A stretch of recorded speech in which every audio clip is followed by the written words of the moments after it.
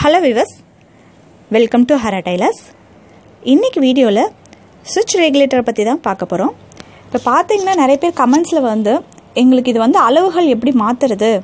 எனக்கு வந்து ஊசி வந்து ஃபுட் எனக்கு வந்து நகர மாட்டேங்குது, ஒரே இடத்துல தான் தையல் விழுது. அது மட்டும் இல்லாமல் ஒரு சிலர் வந்து இல்லை 5 4 3 2 1 இருக்கு, அதே மாதிரி கீழே நம்பர்ஸ் இருக்கு, இது எப்படி நாங்கள் வைக்கணும், எந்த அளவில் வச்சா தையல்கள் கரெக்டாக வரும் அப்படின்னு சொல்லிட்டு நிறைய பேர் கமெண்ட்ஸில் கேட்டிருக்கீங்க. இன்னைக்கு ஃபுல்லாக இந்த வீடியோவில் வந்து சுவிட்ச் ரெகுலேட்டரை பற்றியும் எப்படி ரஃப் அடிக்கணும் அப்படின்றத பற்றியும் தான் பார்க்க போகிறோம். இது வரைக்கும் இந்த சேனலை நீங்கள் சப்ஸ்கிரைப் பண்ணலைன்னா சப்ஸ்கிரைப் பண்ணிடுங்க. பக்கத்தில் இருக்க அந்த பெல் பட்டன் கிளிக் பண்ணிங்கன்னா ஃபியூச்சரில் வர எல்லா வீடியோஸும் நீங்கள் தொடர்ந்து பார்க்கலாம். இப்போ பார்த்தீங்கன்னா இந்த ஸ்க்ரூவை லூஸ் பண்ணிட்டு எப்படி டைட் பண்ணணுன்றத முதல்ல தெரிஞ்சுக்கோங்க. இப்போ இந்த எதை லூஸ் பண்ணுறேன், லூஸ் பண்ணிவிட்டு உங்களுக்கு எந்த நம்பர்ஸ் வேணுமோ அந்த இடத்துல இதை மூவ் பண்ணிவிடுங்க. மூவ் பண்ணிவிட்டு விட்டுடாதீங்க, இதை டைட் பண்ணணும். டைட் பண்ணிவிட்டு செக் பண்ணி பாருங்கள். இதை இப்படி அழுத்தி இப்போ இப்படி வந்துருச்சுன்னா நீங்கள் டைட் பண்ணது வேஸ்ட்டு. ஏன்னா உங்களுக்கு தையல் திரும்பவும் மாறிடும். இப்போ நீங்கள் உதாரணத்துக்கு நீங்கள் 4 வச்சுருக்கீங்க அப்படின்னா இது மாதிரி லூஸாக இருந்ததுன்னு வச்சுக்கோங்களேன், 3 தையல் வந்து ரொம்ப சின்னதாக விழும். அதனால் நீங்கள் டைட் பண்ணுறீங்கன்னா இப்படி நல்லா டைட் பண்ணிவிட்டு மேலேயும் கீழேயும் இது மாதிரி அசைச்சு பாருங்கள். ஸ்டிஃபாக இருந்தால் தான் கரெக்டாக உங்களுக்கு அந்த நம்பர்ஸில் இருக்குதுன்னு அர்த்தம். ஏன்னு பார்த்தீங்கன்னா மிஷின் நம்ம தைக்கும்பொழுது அந்த அதிர்வுகளால் இது மாறுறதுக்கான சான்சஸ் நிறைய இருக்குது. இன்னொரு விஷயம் என்ன அப்படின்னு பார்த்தீங்கன்னா, ஒரு சிலர் எனக்கு இந்த இடமே ஒர்க் ஆகலைங்க, அப்புறம் எப்படி நாங்கள் தையலை வந்து பயன்படுத்துறது அப்படின்னு கேட்குறீங்க. நீங்கள் அப்போ உங்கள் மெக்கானிக் கிட்ட சொன்னீங்கன்னா உங்களுக்கு இங்கே இருக்க ஸ்க்ரூவை கழட்டி உங்களுக்கு அந்த செட்டிங்ஸ் வந்து கரெக்ட் பண்ணி கொடுப்பாங்க. அப்போ உங்களுக்கு வந்து இது நல்லா ஒர்க் ஆகும். ஏன்னா இது ரொம்ப மெயின். இது இருந்தால் ரொம்ப ஈஸியாக நீங்கள் தைக்கலாம். இப்போது இதில் மேலேருந்து 5 4 3 2 1 0 வந்துட்டு திருப்பி 1 2 3 4 5 அப்படின்னு சொல்லிட்டு நம்பர்ஸ் இருக்குது. இந்த நம்பர்ஸ் எதுக்காக கொடுத்துருக்காங்க அப்படின்னு பார்த்தீங்கன்னா, இன்னொரு முக்கியமான விஷயம் இந்த ரஃப் அடிக்கிறது அப்படின்னு சொல்லுவோம் இல்லையா, பேக் ஸ்டிச் போடுறது. இப்போ பேக் ஸ்டிச் போடும்பொழுது இப்போ இந்த ஸ்க்ரூ இருக்குது பார்த்தீங்களா, இதை வந்து லூஸ் பண்ணிவிட்டு 0க்கு கீழே வச்சோன்னா உங்களுக்கு வந்து பேக் ஸ்டிச் வந்து விழும். ரஃப் அடிக்கிறோம்னு சொல்லிட்டு பார்த்தீங்களா, அது விழும். இப்போ பெரிய மிஷின்லாம் பார்த்தீங்கன்னா உங்களுக்கு இங்கே தனியாக ஒரு பார்ட் மாதிரி இருக்கும், அதை அழுத்தும் பொழுது உங்களுக்கு தையல் பின்னியமாக விழும், ஈஸியாக இருக்கும். ஆனால் சின்ன மிஷினில் அப்படி கிடையாது. இப்போ நீங்கள் பேக் ஸ்டிச் போடுறதுக்காக இதை மேலேயும் கீழே இறக்குனீங்கன்னா உங்களுக்கு வந்து இது ரிப்பேர் ஆகிறதுக்கான நிறைய சான்சஸ் இருக்குது. அதனால் நீங்கள் 10 வாட்டி இதை இறக்கி ஏற்ற வேண்டிய அவசியம் கிடையாது. நீங்கள் கையாலேயே வந்து எப்படி பேக் ஸ்டிச் போடுறதுன்னு உங்களுக்கு சொல்லித்தரேன். அதுக்கு முன்ன இப்போ இது எந்த இதுக்காக யூஸ் பண்ணுறோம் அப்படின்றத பார்க்கலாம். இப்போ நம்பர் 5 மேலே இருக்குது பார்த்தீங்களா, இந்த நம்பர் 5 வந்து எதுக்காக நம்ம பயன்படுத்துகிறோம் அப்படின்னு பார்த்தீங்கன்னா, இப்போ நான் இப்போ இதில் ஃபிக்ஸ் பண்ணிடுறேன். ஃபிக்ஸ் பண்ணிவிட்டு இப்போ இது எதுக்காக பயன்படுத்துறது அப்படின்னா, நார்மலாக வந்து ரன்னிங் ஸ்டிச் போட்டுட்டு ட்ரையல் பார்த்ததுக்கப்புறமா அந்த ரன்னிங் ஸ்டிச் பிரிச்சுடுவோம் பார்த்தீங்களா, அதுக்காகலாம் பயன்படுத்தலாம். இப்போ ஜபலாவில் பார்த்தீங்கன்னா நான் ஏற்கனவே கிளாஸ் நம்பர் 4 உங்களுக்கு பண்ணி காமிச்சிருக்கேன். ஜபலாவில் வந்து கழுத்து பகுதியை வந்து ரன்னிங் ஸ்டிச் போட்டு சுருக்குவோம். சுருக்கி முடிச்சுட்டு பைப்பிங்லாம் வச்சதுக்கப்புறம் நம்ம போடுறோம் பார்த்தீங்களா, அந்த ரன்னிங் ஸ்டிச்சை நம்ம ரிமூவ் பண்ணிடுவோம். அப்போது கையில் ரன்னிங் ஸ்டிச் போடுறதுக்கு பதிலாக நம்பர் 5 வச்சுட்டு நீங்கள் துணியில் தைச்சிங்கன்னா உங்களுக்கு கையில் போட வேண்டிய அவசியம் கிடையாது. மிஷினில் இருக்க நூலை பிரிக்கிறதுக்கு ரொம்ப ஈஸியாக இருக்கும். இப்போ உதாரணத்துக்கு உங்களுக்கு இதில் ஒரு தையல் போட்டு காமிக்கிறேன். நான் பேப்பரில் முதல்ல ஸ்டிச் பண்ணி காமிக்கிறேன். இப்போ பாருங்கள்,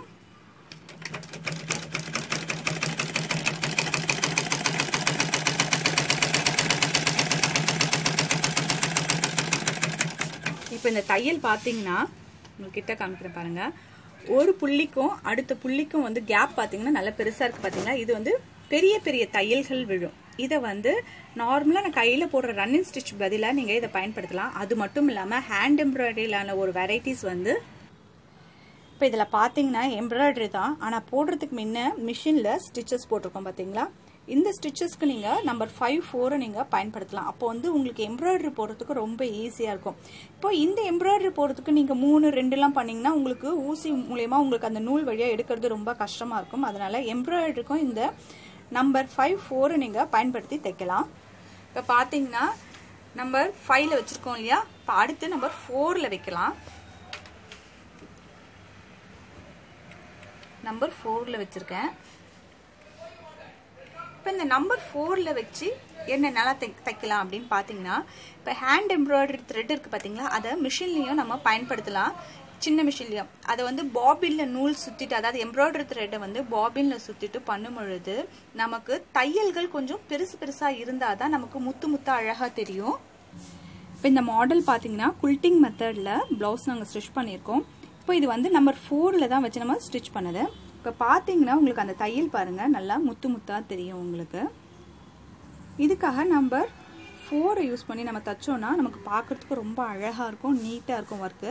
அது மட்டும் இல்லாமல் இந்த எம்ப்ராய்டரி த்ரெட் தைக்கும்பொழுது பாதிலே எம்ப்ராய்டரி நூல் கழண்டுருச்சுன்னா நம்ம இப்போ ஒரு லைன்ஸ் போடும்பொழுது அதில் பாதிலே நூல் கழண்டுச்சுன்னா அதுக்கு மேலேயே போட மாட்டோம், அந்த நூலை பிரிச்சிடுவோம். இது மாதிரி பிரிக்கிறதுக்கு வாட்டமாக இருக்கிறதுக்காக தான் நம்பர் 4 நம்ம யூஸ் பண்ணுறோம். இந்த 3ஓ 2ஓ நம்ம பயன்படுத்தணும்னா நமக்கு பிரிக்கிறதுக்கு ரொம்ப கஷ்டமாக இருக்கும். அதனால தான் இதுக்கு நம்பர் 4 நம்ம பயன்படுத்துகிறோம். இப்போ அடுத்து வந்து 3ல் ஃபிக்ஸ் பண்ணி தைக்கும் பொழுது நார்மலாக உங்களுக்கு தையல் விழும். ரொம்ப சின்னதும் கிடையாது, ரொம்ப பெருசும் கிடையாது. இதை நீங்கள் வந்து நார்மலாக உங்கள் ப்ளவுஸ் சுடிதார் தைக்கிறதுக்கு நீங்கள் இதை பயன்படுத்தலாம். இது நார்மலாக தைக்கிறதுனால அது உங்களுக்கு தெரியும், அதனால அதை ஸ்டிச் பண்ணி காமிக்கல. அடுத்து வந்து 2, இந்த 2ல் வந்து நம்ம ஃபிக்ஸ் பண்ணும்பொழுது எந்த துணிக்கெல்லாம் பயன்படுத்தலாம் அப்படின்னு பார்த்தீங்கன்னா இதை டைட் பண்ணிவிடுங்க. முக்கியமாக இதை டைட் பண்ணுறது தான் முக்கியம். நல்லா டைட் பண்ணிவிட்டு இந்த 2 எதுக்காக பயன்படுத்துறதுன்னா நீங்கள் நெட்லாம் பயன்படுத்துகிறீங்க இல்லையா, அந்த நெட் தைக்கும் பொழுது பார்த்தீங்கன்னா 2ஆம் நம்பர் 1 வேண்டியதில்லை, 2ஆம் நம்பர் நீங்கள் பயன்படுத்துறது நல்லது. ஏன்னா ஒரு தையலுக்கும் இன்னொரு தையலுக்கும் கேப் ரொம்ப அதிகமாக இருந்துச்சுன்னா நமக்கு வந்து அந்த ஸ்கின்னோட இது வெளியே தெரியும், நம்ம உடம்போட பாகம் வந்து நமக்கு வெளியே தெரியும். அதனால 2ல் வச்சிங்கன்னா பொடி தையலாக இருக்கும்போது நெட்லேருந்து வெளியே அது வராது. அதனால நீங்கள் நம்பர் 2 வந்து நெட் கிளாத், அதே மாதிரி ரொம்ப மெலிசா கிளாத் வருது பார்த்தீங்களா, அதெல்லாம் தைக்கிறதுக்கு பயன்படுத்தலாம். அப்போ ரொம்ப நல்லாயிருக்கும், உங்களுக்கு வந்து துணி கிழியறதுக்கான வாய்ப்பும் வராது. அதனால நீங்கள் 2 பயன்படுத்துங்க. அடுத்து பார்க்க போகிறது நம்பர் 1. திரும்பவும் இதை லூஸ் பண்ணிட்டு நம்பர் 1க்கு இறக்கிடுறோம். இப்போ இந்த நம்பர் 1 எதுக்காக நம்ம பயன்படுத்துகிறோம் அப்படின்னு பார்த்தீங்கன்னா, இப்போது ஸ்லீவ்ஸ்லாம் நம்ம ஜாயின் பண்ணும்பொழுது வந்து துணி பத்தாது, அதுக்கு தனியாக ஒட்டு கொடுப்போம் இல்லையா, பீஸ் ஜாயின் பண்ணுவோம். அதே மாதிரி சாரீஸில் வந்து ஒரு சிலருக்கு சாரீஸ் பத்தாது, கொஞ்சம் ஃபேட்டாக இருக்கவங்களுக்கு சாரீஸ் பத்தாது. அதுக்கு பதில் என்ன பண்ணுவாங்கன்னா அந்த சாரியில் இருக்க ப்ளவுஸை கட் பண்ணிவிட்டு எக்ஸ்ட்ராவாக கிளாத் எடுத்து அட்டாச் பண்ணுவாங்க. அப்போ வந்து இந்த நம்பர் 1 வச்சு நீங்கள் ஸ்டிச் பண்ணிங்கன்னா உங்களுக்கு நல்ல பொடி தையலாக விழும், எக்காரணத்தை கொண்டு அது பிரியாது. நீங்கள் ஸ்லீவ் ஜாயின் பண்ணுற இடத்தாண்டியோ எந்தெந்த இடத்துல துணி பத்தலைன்னு சொல்லிட்டு ஜாயின் கொடுக்குறீங்க பார்த்தீங்களா, அது மாதிரி இடங்கள்ல நம்பர் 1 வச்சு நீங்கள் தையல் போட்டிங்கன்னா அந்த இடம் நல்லா ஸ்ட்ராங்காக இருக்கும், உங்களுக்கு பிரியாது. அதுக்காக தான் நம்பர் 1 இருக்குது. இப்போ அடுத்து பார்த்தீங்கன்னா 0ல் பார்த்தீங்கன்னா உங்களுக்கு வந்து மிஷின் வந்து எந்த இடத்துலையுமே நகரவே நகராது. ஏற்கனவே ஒருத்தர் வந்து கமெண்ட்ஸ் கேட்டிருந்தாங்க, எனக்கு வந்து தையல் பின்னையும் போகலை பின்னையும் வரல, ஒரே இடத்துல தாங்க இருக்குதுன்னு. உங்களுக்கு காமிக்கிறேன். இப்போ எப்படி 0ல் வச்சுட்டு எப்படி தைக்கிறதுன்னு காமிக்கிறேன் உங்களுக்கு. இப்போ 0ல் வச்சுட்டேன். இப்போ இதை தைக்கும் பொழுது ஃபுட்டை வந்து கீழே இறக்கிட்டேன். ஆனால் உங்களுக்கு பாருங்க, பின் பக்கமும் நகரல, மின் பக்கமும் நகரல, ஒரே இடத்துல தான் இருக்கும். இப்போ நீங்கள் கமெண்ட்ஸ் கேட்டீங்க பார்த்தீங்களா, எனக்கு மின்னியும் பின்னியுமே நகரல அப்படின்னு சொல்லிட்டு கேட்டவருக்கு வந்து இதுதான் ஆன்சர். நீங்கள் வந்து 0ல் வச்சுருந்தீங்கன்னா உங்களுக்கு வந்து மின்னியும் பின்னையும் நகராது. அதனால அந்த நம்பரை மாற்றி வைங்க, உங்களுக்கு தையல் விழும் கண்டிப்பாக. இப்போ மேலேருந்து 5 4 3 2 1 0 வரைக்கும் பார்த்துட்டோம். இப்போ அது கீழே இருக்க நம்பர்ஸ் வந்து பார்த்தீங்கன்னா எல்லாமே ரிவர்ஸ். நம்ம பேக் ஸ்டிச் போட போகிறோம் பார்த்தீங்களா, அதுக்கான அளவுகள் தான் இது. இப்போ இதை உங்களுக்கு தச்சு காட்டுறேன் பாருங்க. இது நம்பர் 1ல் வச்சிருக்கேன், முன்ன பார்த்த மாதிரி நகருது பாருங்க. அதே மாதிரி நான் நம்பர் மாற்றிடுறேன். இப்போது நம்ம வந்து 4 5ல் வச்சு காட்டினா உங்களுக்கு ஈஸியாக புரியும். இப்போ நான் வந்து நம்பர் 5ல் கீழே அடியில் 5ல் நான் இறக்கிட்டு இப்போ நான் ஸ்டிச் பண்ண போகிறேன். பாருங்கள், நார்மலாக நமக்கு ஸ்டிச்சிங் இப்படி தானே போகணும். பாருங்கள், இது வந்து ரிவர்ஸில் வரும். இது வந்து இந்த ரஃப் அடிக்கிறதுக்காக நமக்கு மிஷினில் கொடுத்துருக்க ஒரு விஷயம் தான். ஆனால் இது சின்ன மிஷினில் பயன்படுத்திங்கன்னா உங்களுக்கு ஸ்டிச் ரெகுலேட்டரில் வந்து சீக்கிரமாக ஃபால்ட் ஆகிறதுக்கு நிறைய சான்சஸ் இருக்குது. அதனால நீங்கள் அப்படி பயன்படுத்தாதீங்க. நம்பர் 2 3க்கு மேலே நீங்கள் வச்சு நீங்கள் தைக்கிறது ரொம்ப நல்லது. நான் உங்களுக்கு ஒவ்வொரு நம்பர்ஸ்க்கும் எப்படி தைக்கணும்னு சொல்லியிருக்கேன், அது மாதிரி தைங்க. இப்போ உங்களுக்கு இதில் நூல் போட்டு நம்ம எப்படி இந்த ஃபுட்டை தூக்கி எப்படி நம்ம ரஃப் அடிக்கிறது அப்படின்றத இப்போ இந்த வீடியோவில் பார்க்கலாம். இந்த ரஃப் அடிக்கிறது எதுக்காக, பேக் ஸ்டிச் போடுறது எதுக்காக அப்படின்னு பார்த்தீங்கன்னா, நீங்கள் துணிகள் தைக்க ஆரம்பிக்கும் பொழுதும் சரி முடிக்கும் பொழுதும், இப்போ நீங்கள் இப்படியே தைக்க ஆரம்பிப்பீங்க இல்லையா, நீங்கள் நார்மலாக ஸ்டிச் பண்ணிட்டு போகும்போது என்ன ஆகும்னா இந்த தையல் ஒன்று பிரிச்சிச்சுன்னா ஒவ்வொரு தையலாக பிரியறதுக்கான வாய்ப்புகள் நிறைய இருக்குது. அதே மாதிரி முடிக்கும் பொழுதும் சரி. அப்போது ரஃப் அதாவது பேக் ஸ்டிச் போடுறதுனால என்ன ஆகும்னா ஒரு தையலுக்கு மேலே ஒரு தையல் விழும்பொழுது அந்த தையல் வந்து படிமானமாக இருக்கும், உங்களுக்கு தையல் பிரியாது. அதுக்காக தான் உங்களை வந்து பேக் ஸ்டிச் போடுற சொல்றது, அதுக்கு தான் ரஃப் அடிக்கிறதுன்னு சொல்லுவோம் இல்லையா, தைக்கிறது. இப்போ நான் உங்களுக்கு காட்டுறேன் இதில் எப்படி பண்ணுறதுன்ட்டு. இப்போது தைக்க போகிறோம். ஃபுட்டை தூக்கியிருக்கேன். இப்போது ஃபுட்டை இறக்கிட்டேன்.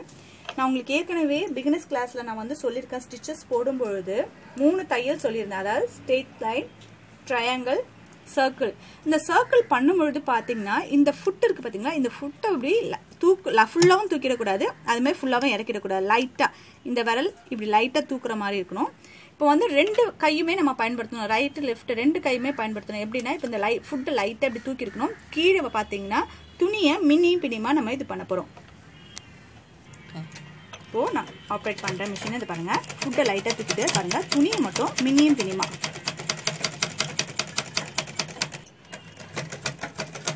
பாருங்கள். லைட்டாக ஃபுட்டை தூக்கிட்டு இப்படி மினியும் பினியுமா நம்ம தைக்கும்பொழுது தையல் விழுந்துடும் நமக்கு. இதை முடிக்கும்பொழுது திரும்பவும் இந்த ஃபுட்டை இப்படி லைட்டாக தூக்கிட்டு துணியை வந்து மினியும் பினியுமா இழுத்தோம்னா நமக்கு இங்கே பேக் ஸ்டிச் விழுந்துடும். இப்போ இந்த தையல் எதுக்காக போடுறோம் பார்த்தீங்கன்னா, இதை பாருங்கள், ஒரு தையலுக்கு முன்னே 2-3 தையல்கள் விழும்பொழுது உங்களுக்கு அந்த இடம் நல்லா படிமானம் ஆகிடும். உங்களுக்கு பீரியறதுக்கான சான்சஸ் கிடையாது. எந்த ஜாயிண்ட் பண்ணும்பொழுதும் நீங்கள் வந்து இது மாதிரி நீங்கள் ஸ்டிச்சஸ் போடும்பொழுது ரொம்ப நல்லாயிருக்கும். அதனால பிகினர்ஸ் எல்லாமே இது மாதிரி பயன்படுத்துங்க. இப்போ பார்த்தீங்கன்னா பேக் ஸ்டிச் தைக்கும் பொழுது நம்ம எந்த விதத்துலையும் நம்ம இங்கே இருக்க நம்பர்ஸ் மாற்ற வேண்டிய அவசியம் கிடையாது. நீங்கள் நார்மலாக எந்த நம்பர்ஸில் வச்சு நீங்கள் ஸ்டிச் பண்ணுறீங்களோ அதே மாதிரி இருக்குன்னா கையால் மட்டும் நீங்கள் லைட்டாக ஃபுட்டை தூக்கிட்டு நீங்கள் மினியும் பினிமா எடுத்தீங்கன்னா உங்களுக்கு பேக் ஸ்டிச் அழகாக விழும். கண்டிப்பாக நீங்கள் இதை ட்ரை பண்ணி பாருங்கள். உங்கள் கமெண்ட்ஸ்க்கான பதில் நான் கொடுத்துருக்கேன் நினைக்கிறேன். இந்த வீடியோ உங்களுக்கு பிடிச்சிருந்ததுன்னா லைக் பண்ணுங்கள், ஷேர் பண்ணுங்கள், சப்ஸ்கிரைப் பண்ணுங்கள். பக்கத்தில் இருக்க அந்த பெல் பட்டனும் கிளிக் பண்ணிங்கன்னா ஃபியூச்சரில் வர எல்லா வீடியோஸும் நீங்கள் தொடர்ந்து பார்க்கலாம். Thank you viewers.